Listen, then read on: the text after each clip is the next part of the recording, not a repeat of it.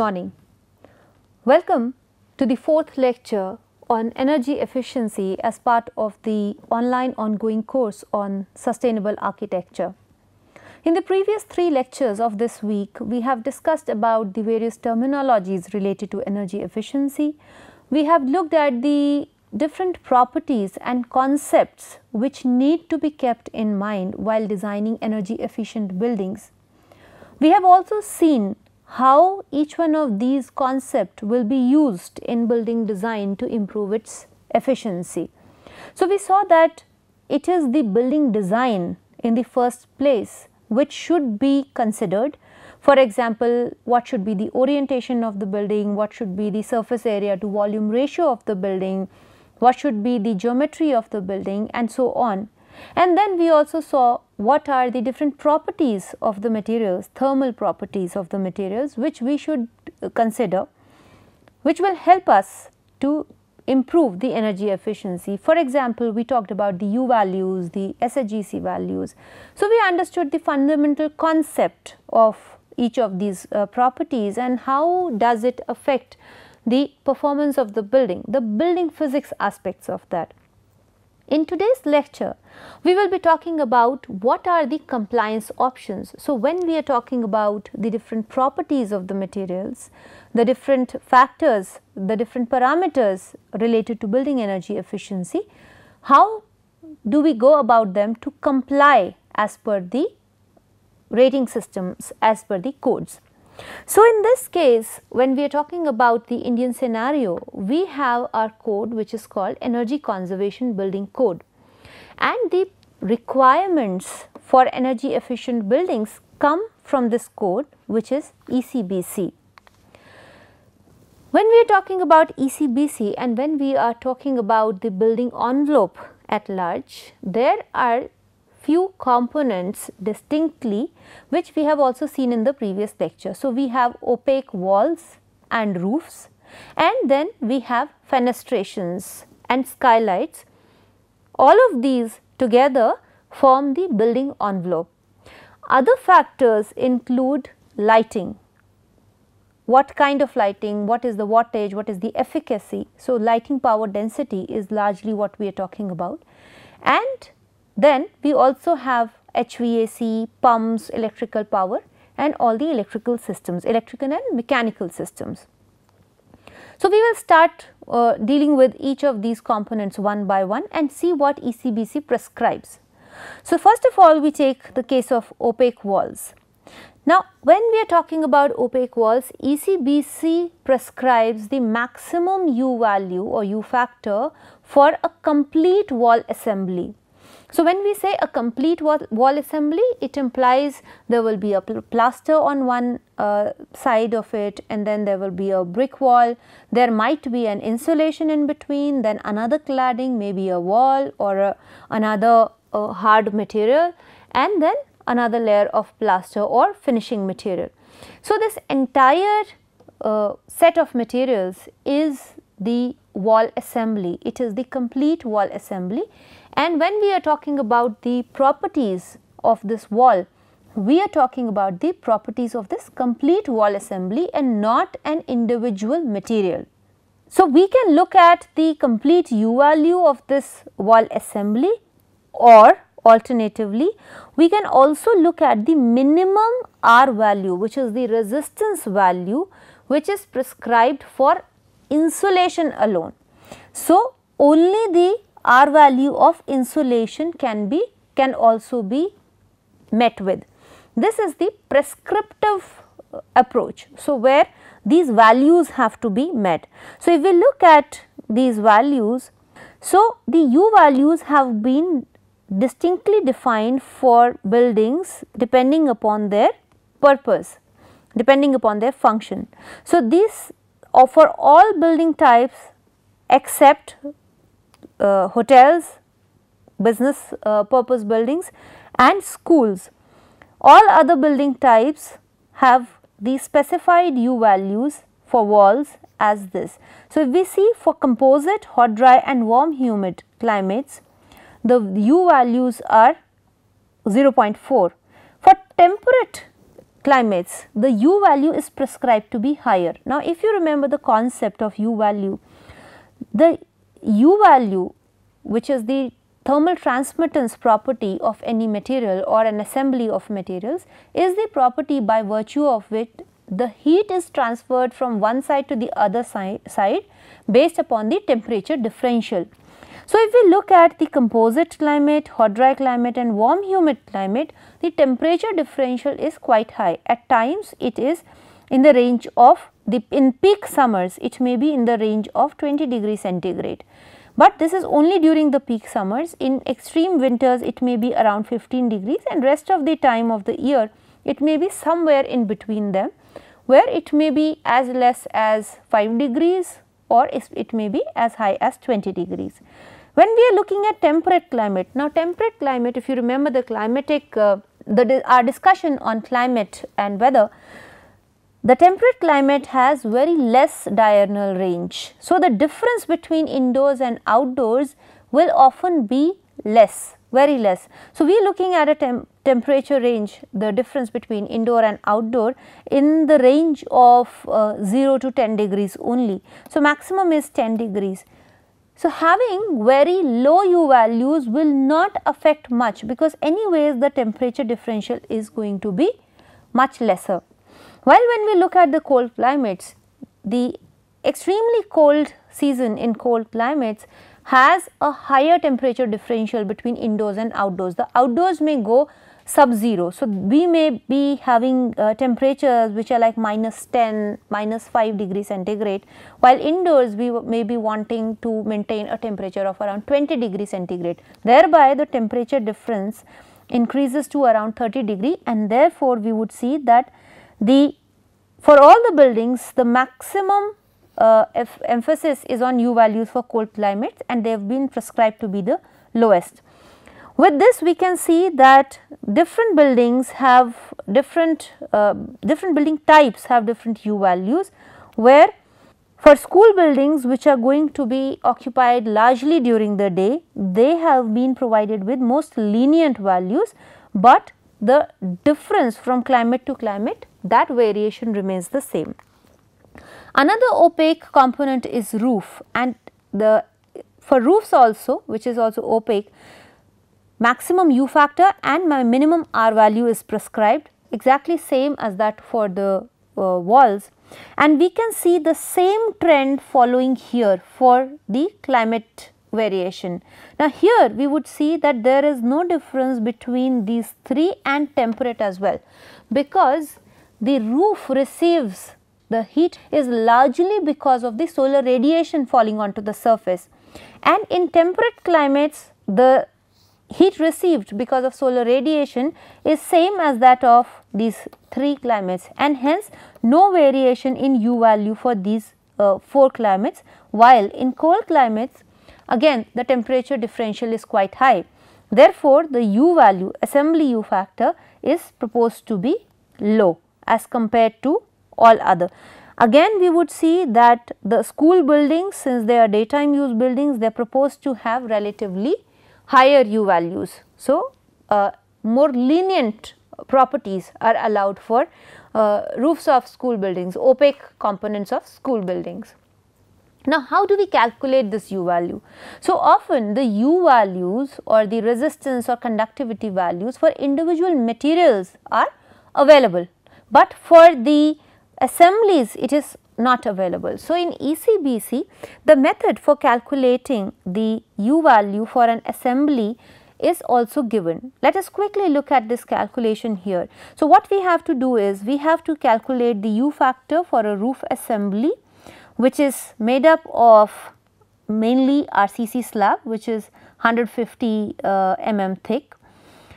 It has an insulation of 5 centimeter 50 mm on top of it, and which is the expanded polystyrene XPS, and then on top of it we have tiles which is 40 mm thick, and in the bottom on the inside it has a plaster which is 10 mm thick.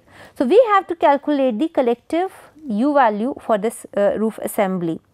Looking at ECBC, ECBC also has annexures where individual properties for these materials separately are given.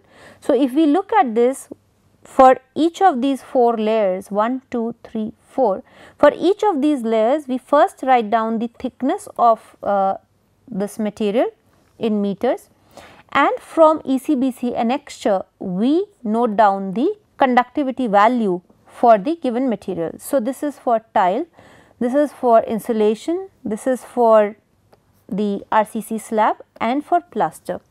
First of all, we calculate the resistance values for each of this by dividing the thickness of the material by its conductivity value. So, for each material its resistance values will be calculated. Once we have calculated the resistance values, we calculate the total resistance offered by the roof, which is the sum total of all these different resistances. Now, here for simplicity we are taking the resistances offered by these 4 layers only, 4 layers of materials. But when we look at it scientifically and as per the definitions, there is a thin layer of air above this tile and also beneath this. So, on both sides there is a thin layer of air which also offers resistance to heat transfer. Now, whenever we are calculating the overall resistance offered, we would also calculate R0 and Ri. So, this is R outside, resistance offered by air outside and resistance offered by air inside, and that is dependent upon the speed of the air, because the air, so small eddies are formed on the surface of this layer, both the sides. This is dependent upon the air speed, and based upon that the resistance offered by the air is calculated. These values are also given in ECBC and we can take it from there. For the ease of calculation, for simplicity, we have not taken these into account, but ideally we will be taking these 2 resistances offered also into account and add them here. So, Ro and Ri will also be there.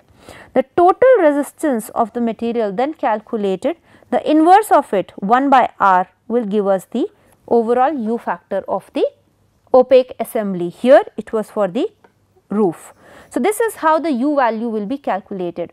Now, when we are looking at the compliance using prescriptive method, so we have to achieve the U value less than the U value prescribed for the wall assembly or the roof assembly as per ECBC. So, if the prescribed U value for the roof assembly has been given to be 0.3, we have to achieve a U value which is less than or equal to 0.3, because that is the maximum U value which is prescribed. If you look at the code, this is much higher than what is prescribed in the code, which implies that either the insulation needs to be increased. So, if we increase the thickness of this insulation from 0.05 meter to say around 0.1 meters. So, instead of this, if we increase it to 0.1, this will be increased by 2 and we will get a resistance of 1.4 Kelvin meter square per watt, and when we add it up here, it is further added to make it approximately 1.575, and if we calculate the inverse of it, it comes out to be 1 by 1.575. So, we get a U value of 0.634, which is still higher than the U value which is prescribed by the code, but we can see that just by increasing the thickness of insulation, the U value has substantially reduced. So, we have to do those permutation combination to achieve the U value of the roof within the prescribed limit. The next prescription is about the cool roofs. We have also seen how cool roofs work. So, for India, the prescription is that the initial solar reflectance should not be less than 0.70 and the initial emittance should not be less than 0.75. this is for the roofs with slope less than 20 degree. For roofs which have slope higher than 20 degree, the values would vary. The reflectance values especially would be much lower, because they are more, the high slope is more likely to cause the glare on surrounding buildings. So, this is one of the prescriptions as per the US DOE, where they have prescribed the initial solar reflectance for different slopes, where the initial solar reflectance has been prescribed to be higher than 65% for the low slope roofs initially, and the best available solar reflectance in the US market is around 87%. So, when we are talking about cool roofs, we are actually looking at the solar reflectance and the emittance of the material. The next component, which is also very important, and lot of work is required here, because a lot of heat transfer is possible through the vertical fenestration. We are talking about largely glazed windows here. So, when we are talking about vertical fenestration, we have two requirements. One is the assembly U factor, which is the U factor taking into account both glass and frame, and we also have the SHGC requirements for the same fenestration.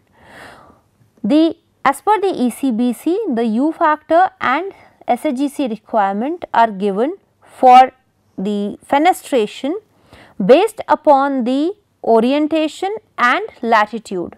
So, we have U value irrespective of the latitude and orientation, and for SHGC we have SHGC, maximum values of SHGC prescribed for the non-north windows, and maximum SHGC prescribed for the north facing windows based upon their latitudes greater than equal to 15 degree north and less than 15 degree north. This is based upon the amount of solar radiation, the direct light which is received on the northern side. So, based upon this, the U values and SHGCs are given. This is the maximum values of it. Again, if we see the U value for all the windows in all the climates, they have been prescribed to be same, because we have also seen that the larger percentage of the total heat gain through a fenestration is because of SHGC. So, greater emphasis has been placed here for SHGC. If we see for all the non-north windows, the SHGC in 4 climates has been prescribed to be quite low. 0.27 implies only 27% of the direct solar radiation, the heat falling on the window is transmitted inside, permitted inside. While for cold climate, the SHGC has been prescribed to be much higher. So, so that the window is able to allow maximum amount of heat indoors in case of cold climate. If we look at the SHGC for the north facing windows for latitude greater than equal to north 15 degree north, we see that higher SHGC values have been prescribed, because all the places with latitude greater than equal to 15 degree north will not receive any direct solar radiation from the north, and hence there is no requirement to keep the SHGC low. However, for cold we still are keeping it very high. In all other windows, for places which are having their latitudes less than 15 degree north, the SHGC has again been prescribed the same as the non-north windows, which is 0.27. So, when we are selecting the fenestration, we have to meet the prescriptive requirement. Now, when we were having this discussion about the SHGC, we talked about the availability of direct solar radiation onto the window. Now, if the shading is provided on top of this window outside, the direct solar radiation which is incident on the window, the fenestration, will reduce, and there the requirement for this SHGC may not remain that stringent, it will become lenient, which we will see in subsequent slides. The next important factor here is daylighting. Here we are talking about the amount of natural light available in a habitable space. So, we are talking about the amount of light, daylight, which is available on a work plane, and useful daylight which is available on a work plane throughout the year. So, for 90% of the potential daylight time in a year. So, when we are talking about compliance, we are talking about minimum 40% of the area, total floor area shall remain potentially lit, shall remain daylit for at least 90% time of the daylight time in an year. Now, when we are talking about the compliance here, what we are looking at is, we are looking at the daylit areas. So, these are the windows, if you can see. So, from these windows, this particular plan is using a simulation software where the daylit areas have been calculated. Now, these daylit areas have been calculated taking into account that this area remains daylit for 90% daylit time in the year, and the minimum that is required is 40%. So, if the total floor area was 1254 meters square, at least 502 square meter of this total floor area is supposed to be lit. Now, how do we prove the compliance? So, one method is by using simulation tools, which we will subsequently see in other portions of the ongoing discussion. When we are looking at the manual calculation method, we have to calculate the daylight extent factors, or DEF.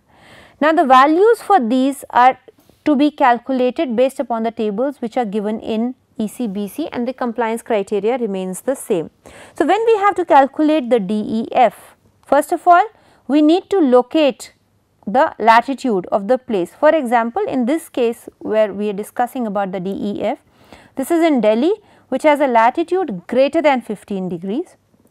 Next, we have to know the VLT of the glass. So, the VLT of the glazing for this window is 0.39 here.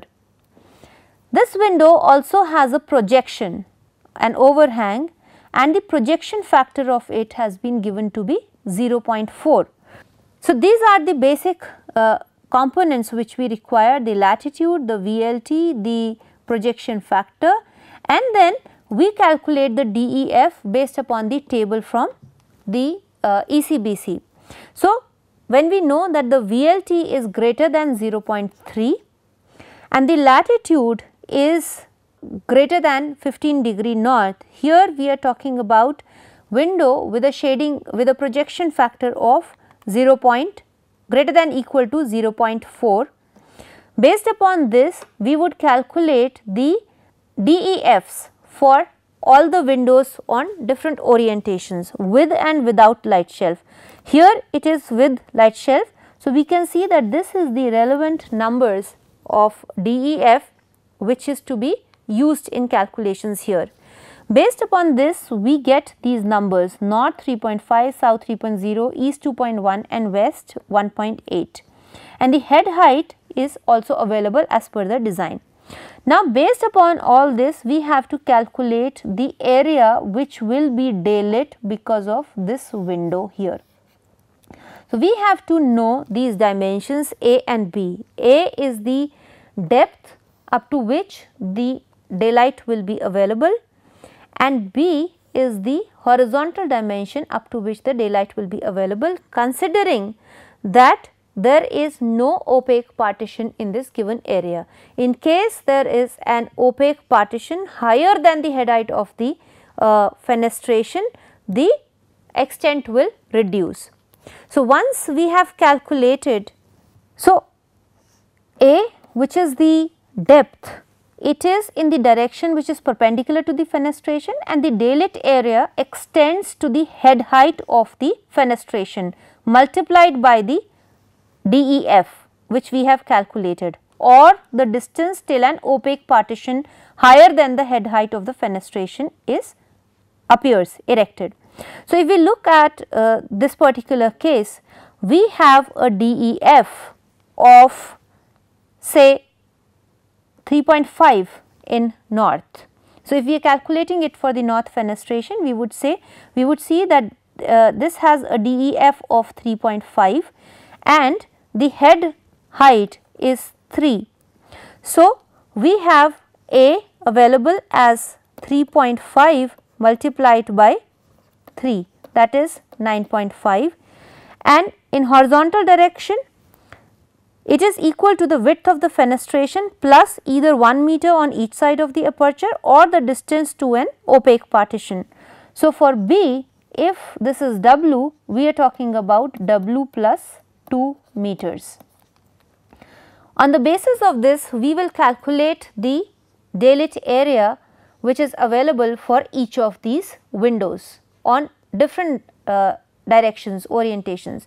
So, we will calculate it based upon the DEF for north and south, east and west, and together we will calculate the total area which will meet the UDI requirement, the usable daylight requirements for the as per the prescriptions of ECBC, and as per these calculations this comes out to be 49.2%, which implies that this particular plan, this particular design is compliant as far as daylighting requirements are concerned. Next, in continuation of the fenestration, we are talking about the shading devices. So, we have very quickly in passing discussed about the projection factor, which is PF. When we are talking about projection factor, we are taking the shading which is offered by the projection. So, in this case the horizontal projection is 2 feet and the vertical and the height of the window is this height, where effectively the point at which the projection has been installed, that bottommost point, we calculate the total height. So, this is W by H, where W is the width of the projection and H is the height of the window from its sill to the bottommost point of the shading device. So, W by H is the projection factor and we calculate the projection factor with this given data. Now, whenever we have projection factor, as we have seen in the previous lecture as well, it will limit the amount of sun which is falling directly onto the window, the glazing, fenestration. So, this portion of the sunlight has already been cut off. To account for this projection and this shading which is provided by this shading device, we take into account the shading equivalent factor. So, if we have a window which remains shaded because of the presence of an overhang throughout the year, there is no direct light falling onto it, and practically the amount of heat which is transferred inside because of the direct radiation falling onto it will become very close to 0. There is not practically 0 because there is the diffused component of the solar radiation which is also available. So, there is one direct component of the radiation which will be reduced to 0, close to 0, but there will always be a diffused component of the solar radiation which will always be incident on the glazing, on the fenestration.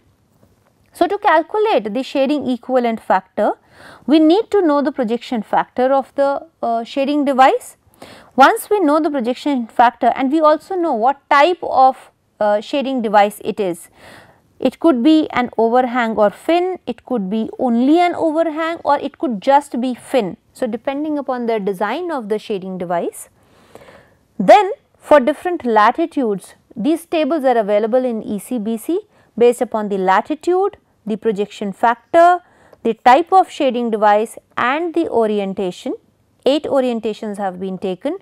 SEF can be picked up from the tables given in ECBC. Once we have picked up from the table, here we are taking a quick example again. So, this is a two-storied office building in Delhi again, and we have to achieve an ECBC compliance. So, this has a rectangular layout of 90 meter by 30 meter, and the windows are all 1.8 meter in length and 2.165 in height. So, we see that this is 2.165, and the projection of this roof slab is further 0.3 meter above the window. So, the total height of the projection, the shading device from the sill of the window is 2.165 plus 0.3 meter, which is the vertical dimension, and horizontal projection of this roof is given to be 0.85 meter. So, we calculate the projection factor as h by v, and this comes out to be 0.345. If we go back to the table which is given here, so we have a projection factor of 0.345. We have, so based upon this projection factor which we calculate here, based upon the latitude for Delhi, which is greater than 15 degree north, and the orientation of different windows. One, we will have the SHGC which is prescribed as per the initial tables which we have seen, and then we will calculate the SEF. So, for calculating the SEF, we will get the coefficients from the ECBC based upon this data. So, if we look at the projection factor and the latitudes following the table 4-12 and 4-13, we will calculate the coefficients C3, C2 and C1 and put it in this equation where we use the projection factor which is calculated and substitute the coefficients, 4 coefficients, to calculate the SEF for each direction. So, SEF of east comes out to be 1.296. Now, this SEF of east will be multiplied by the SHGC which is prescribed in the prescriptive tables, and we calculate the effective SHGC. Now, this is the effective SHGC. So, once we have calculated the SEF, we divide the SHGC which is prescribed for the given orientation as per the prescriptive tables and divide the SHGC by the SEF to obtain the effective SHGC of that fenestration. So, instead of using a fenestration which is having lower SHGC, we can actually use an SHGC which is higher and still obtain an SHGC which is well within the prescriptive limits by dividing it with the equivalent shading factor, the SEF, and we can still comply with the requirements of the ECBC. So, once we have provided the shading, compliance can be shown based upon these calculations as per ECBC. Now, so far this is all prescriptive requirement. Whatever is given in the code will be met with. Again, we also have the prescriptive requirements for the skylights. So, for skylights, for all climatic zones, the maximum U factor and maximum SHGC has been prescribed. So, whenever we are going in for skylights, we will use these U factors and SHGCs. Now, this was how the compliance can be shown when we are talking about the prescriptive approach, where whatever value has been given in the code will be met. So, if we have to go ahead with the prescriptive approach and if we want to comply using it, a glass which has the U value as prescribed and an SHGC as prescribed will be used. In case there is a shading device using SEF, the compliance will be shown. All this is prescriptive. Now, sometimes we may decide that we will invest more in insulating the roof but by virtue of the design there is not enough insulation which is required on, say, the northern side of the building, or because there is another building coming up. So, certain portions of the building will not even receive the direct solar radiation. So, the SHGC of the glass, so the glass will be selected such that SHGC is much higher, and we are not investing high on glass. So, how will the compliance be shown? In such a case, we use the envelope trade-off method. In this, the energy performance factor of the proposed building will be compared with that of a base building, and this overall envelope performance factor is a sum total of EPF of roof, EPF of wall and EPF of fenestration. So, what we are doing here is fundamentally we are compensating for a reduced performance of one component with an increased performance of, say, another component. This is the trade off, but it is only between the components of the envelope. So, we are looking only at roof, wall and fenestration here and using their performances and efficiencies interchangeably. So, when we are talking about an envelope trade-off method, we will calculate the EPF of each of these components separately using these equations. Here the coefficients for the roof or wall or the fenestration for SHGC and U values, they are taken from the tables given in ECBC. For the calculation of EPF of roof and wall, we multiply the U values with the areas and we calculate the sum total of it for different types of materials which are prescribed on the roof and wall. So, there may be combination of the materials which is used, and then for EPF fenestration we calculate it for all the different directions. So, we calculate it for the north, south, east and west separately for both the properties, that is U value and the SHGC with relevant SEFs. Using this, the overall EPF of the building will be calculated, and EPF of proposed building has to be lesser than that of the base case. Now, this base case has the EPF calculated as per the U value given in the prescriptive approach method. So, the U value will be taken as what is given in the prescriptive tables, and the area will be the total area. So, once we calculate the base case PEPF, we compare it with the EPF of the proposed case. Let us quickly take an example here. So, this one is a 600 meter square single story daytime use office building in Roorkee, and here we are trying to achieve the ECBC level compliance. So, it has a band of windows. So, the height of the window is 1.2 meter, the total height of the building is 3 meters, and there is no shading which is proposed, and the materials of the for the building are given. So, for roof, for external wall assembly, for glazing, all the properties are given here. We also have the VLT given, and overall the building is oriented in such a manner that the shorter dimension of the building, which is the 20 meter side, is oriented towards north.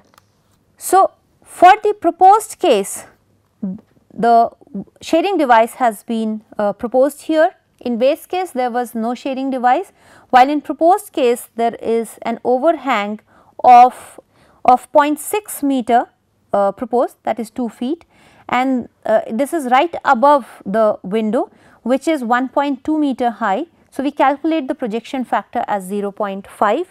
Based upon the tables, we will calculate the we will obtain the coefficients substituting this projection factor here. This is the table which shows how the SEFs from the tables have been obtained, and we calculate the effective SEF, the total SEF. Now, here this very quickly shows how the difference between the base case and proposed case is. So, for the base case, the U values are coming from the prescriptive tables. So, for wall 0.63, roof 0.33, for windows the U value is 0.3 and the SHGC of the base case is as per the prescriptive tables.